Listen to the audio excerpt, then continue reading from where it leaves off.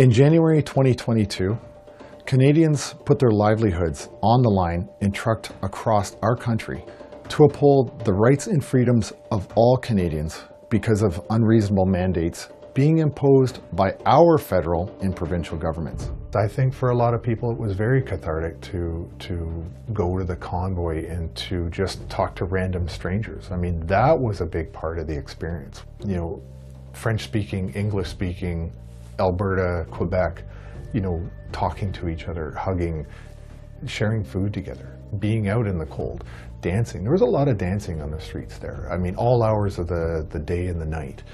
The things that I witnessed firsthand out on the streets were very wide across the spectrum of beautiful events and ugly events. You know, the things that the police did on those last 2 days were just inhumane and disgusting. And something that I learned a little bit shortly after my time at the convoy, was there was a deliberate reason that the police were able to turn off their humanity and attack all these protesters. The days that the police attacked, the leadership of the police involved took the Ottawa police out of there because they knew that it would be difficult for the Ottawa police to do what they did. Because for 3 weeks, the Ottawa police that were on the ground, the police liaison teams, knew what the protesters were like. They knew what they were about. They knew that they were not violent, and they knew that it was a peaceful protest. And so the leadership of the police said, we can't have them going in there and beating the hell out of veterans and peaceful protesters. So what we're going to do is we're going to pull the Ottawa police out, and we're going to bring in police that have no relationship.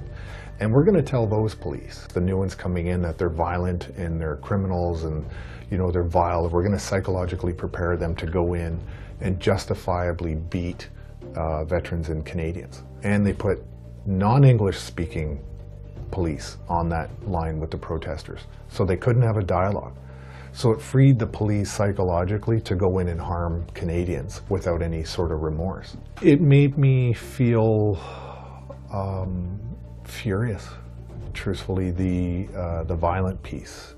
Now, you know, again, I've got a real spectrum of emotions the entire time I was there. There was moments where you really felt proud of the fact that Canadians came together and they were doing that, especially on the weekends when you saw the city swell full of Canadians that were coming in to support the convoy, to find out for themselves. And so that felt good, to be part of something that was giving people that hope, because hope was a word that we constantly heard. The opposite end of that is, you know, the violence at the police. That was frustrating. That was incredibly infuriating, and I was angry about that. This book is an insider story. It's about my personal experience, and right or wrong, how I influenced the decisions we made during the People's Emergency Act.